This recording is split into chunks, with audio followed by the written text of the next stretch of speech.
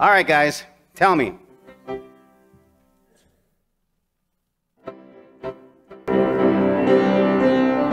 What song is that? Jingle Bells. Jingle Bells, all right.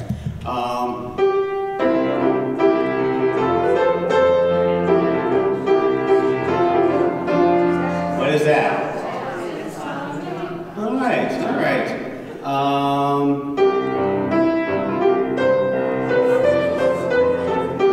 What's that? Okay, you guys are doing really well. You guys are doing really well. I try to play Yes Go Nuts at Christmas, but I don't know it. That was secular music, guys. You know, and everybody complains about Christmas has become so secular. Well, this Advent season, we are going to be talking about music. Our main theme is not necessarily going to be any particular song, but this week, as we're looking at the instruments, and as we're looking at, like I said, the decorations on the tree, all the notes and the treble clefs, the bass clefs, and all around, even, they want me to use that stand. I forgot to do that.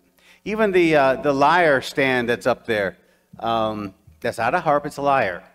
So even that is present because of music. In today's text, especially Isaiah 40, and I apologize, when I started reading Psalms, I think I said Isaiah prophesies. Isaiah chapter 40, listen, it's the voice of someone shouting, "Clear the way through the wilderness for the Lord. Make a straight highway through the wasteland for our God. Fill in the valleys and level the mountains and hills. Straighten the curves and smooth out the rough places. Then the glory of the Lord will be revealed, and all people will see it together. The Lord has spoken." Reminds us of a text that we hear about whom? Whom do we hear about the voice in the wilderness? John the Baptist, right? John the Baptist. And it was John the Baptist who was making the way for the coming of the Messiah. Prepare ye the way of the Lord. It was John the Baptist. In Wisconsin, we have two seasons, right? Summer or winter and what? Road construction. And sometimes they don't have much room in between them. How many of you like to drive on I-94 when the little yellow or orange things are up and the barrels are up and you got to drive behind some semis? The semis on 94 is just ridiculous. But road construction is there for a reason. And it's not to aggravate us. Road construction is there because we want our roads to be nice. And in the northern part of the country like this, it has a hard time handling the heave and the hoe of the cold and the heat. And so they need lots of attention. My son Nick was driving down to Texas for a class he's going to for the next 2 weeks, and he and I were talking, and he said, "Dad, I just wanted to take the back roads. I didn't want to take the toll roads." I said, "Why not?" "Because I didn't want to pay." I said, "Well, you know, if you remember in Florida, the toll roads usually are the ones that are really nice. If I wanted to go from Fort Lauderdale, from Miami, all the way up to Orlando, or even up to Georgia, I wasn't going to take Highway 95, which is a 6-lane monstrosity on one side and 6-lane monstrosity on the other. I would take the toll roads. Why? Because they were nice. They were the nicest ones that were available. Yes, you have to pay for them, but they were smooth. They didn't have a whole lot of turns, more than you needed. They just were a nice ride.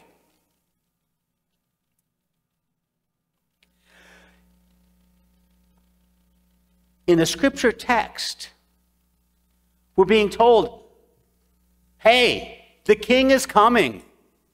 Clear the path. Get the path. Get those paver stones. Get all those cobblestones. Get all those things, nice and smooth. Get the shrubbery up along the sides, nice and looking beautiful, because our king is coming. And that's what they used to do. I saw something the other day. There was found underneath a McDonald's in Rome an old Roman road. They had to excavate down and stuff. But even that old Roman road looked nice. That's what I call a drive-through. But the thing is, the secular music I was playing today, you may say, well, Christmas has become so secular. How many of you are listening to Christmas music now? Anybody? All right. Normally it doesn't come on until the day after Thanksgiving. Normally. But they didn't have Christmas stuff out before Halloween before either. But you listen to the Christmas music. And I don't think there is a season that is more defined by music, maybe save John Philip Sousa and Lee Greenwood and then for 4th of July kind of stuff. But there is not another time of the year that is more identified by music. And no, it's not Lift Up Ye Gates. And no, it's not about Watchers. And no, it's not about, some of the other Advent stuff that we're singing. It's people start hearing Rudolph the Red-Nosed Reindeer. People start hearing some of those songs. And what we need to understand is those songs should be our cry to say, hey, guess what, world? Our King is coming. Those songs, that music, should be an impetus for us to say, I got to make the road clear in my own life. I got to smooth out the rough spots. I've got to take care of the inner self. Got to take care of what's going on inside of me. And we should be yelling. When Christmas music comes on, we should be yelling, hey, it's Christmas time, guys. It's Christmas time. Do you know what that means?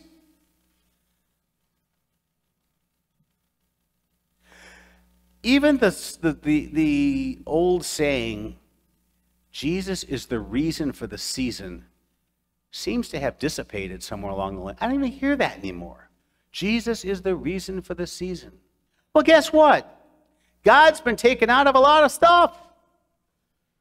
This morning I saw this really neat picture and I wanted to share it, but I couldn't figure out how because it wasn't a share button.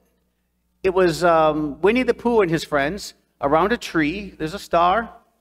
And it said, my only Christmas wish is that our country would go back to God, would return to God. We've gotten rid of God in a lot of things. God has been taken out of so much. We can't take God out of Christmas, guys. Because without God, without Christ, it's nothing but a bunch of snowmen. It's nothing but a bunch of stockings. You see, prepare the royal highway in our lives. Make flat the ground. Make everything good. Take care of ourselves and make sure through Advent that those things are laid out. And the music of our hearts will bring us right here. The pathway will go all the way from here up to the manger, where that itty-bitty baby will be born. Quite honestly, Jesus was born a long time ago. Jesus raised from the dead a long time ago. Jesus was ascended a long time ago. But we celebrate it. It means something to us that we come with anticipation. We come with excitement. We come knowing that without that little baby boy, without Christmas Eve, there would be no Palm Sunday. Without Christmas Day, there would be no Maundy Thursday. Without Christmas time, there would be no Good Friday. And without Good Friday, there would be no what? No Easter. It's all together. Last year I talked about, let's not take a look at Advent through Christmas and then look at Lent through Easter, through Ascension. It's all one season. It's all one narrative of what this little itty-bitty baby did for us. Actually, it's about what God did for us. God said, you need to go down, become a man.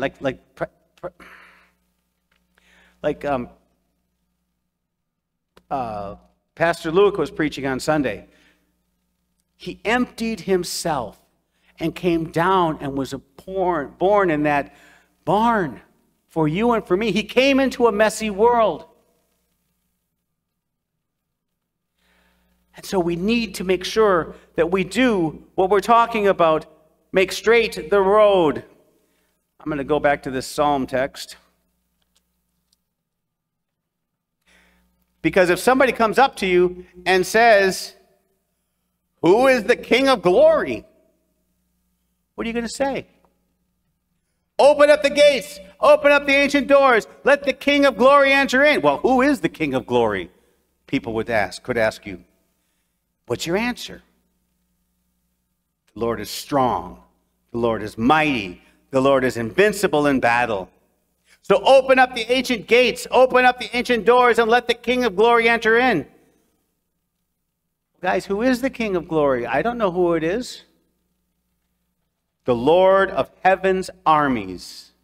He is the King of glory. And so as you hear music, that you say, that's just secular music. It's, it's nothing that is theologically correct, which, you know what? I like Christmas music a lot. Ask my wife, right, honey? Yes, she says, oh, yes. I found this great station on Sirius XM called Christmas Spirit. And it has Christian musicians singing some of the old Christian old classic music and the things that you would hear Bing Crosby, but it was a certain twist. And so find that music. Take that opportunity to say, you know what? That music is calling me to know that the season is on its way. We are only in Advent, yes, but we know that Christmas is coming. And so rather than sit idly by and listen to Bing Crosby or whomever, take all of it as a heed to self-check your highway, self-check your road, and make sure through this Advent season and the music of Advent to make sure that you are prepared for the coming of your King. May God grant that for us. Amen.